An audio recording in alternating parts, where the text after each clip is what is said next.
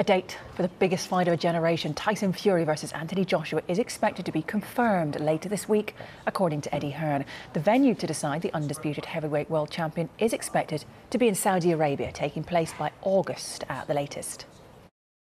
Everybody knows that it's very likely the fight's heading to the Middle East. I mean, you've got so many different characters involved in this fight, some not particularly involved but still have comments to make. Bob Arum is not the best of keeping secrets. He was out talking to ESPN at the weekend.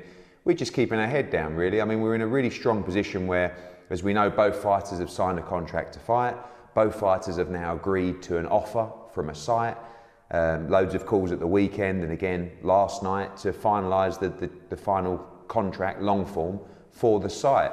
End of July, early August, absolutely. There are the 3 dates in particular.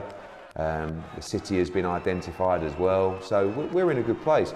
I bumped into Tyson Fury in Vegas. He reassured me that he was all in on this fight, so I'm really confident. And I can't speak from their side, but the calls last night were with their lawyers as well, with Tyson Fury's lawyers, just getting this long form agreement for the site in place to move forward. Yeah, I think you said it's as done as it can be. It is. I mean, it's never done until the ink is dry, but there's no obstacles really to overcome other than just finalise the paperwork and get this thing announced.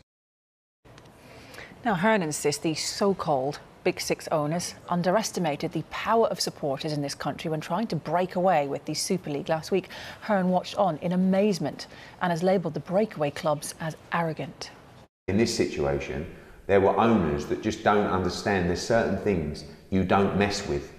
And football fans and history, and the grassroots of a football club are things that you don't go there. So if they'd come to you to say, can you sell this for us, you'd have said, I can't. Of course I can sell it, I can sell anything. And it wouldn't be difficult to sell the Super League with the clubs involved.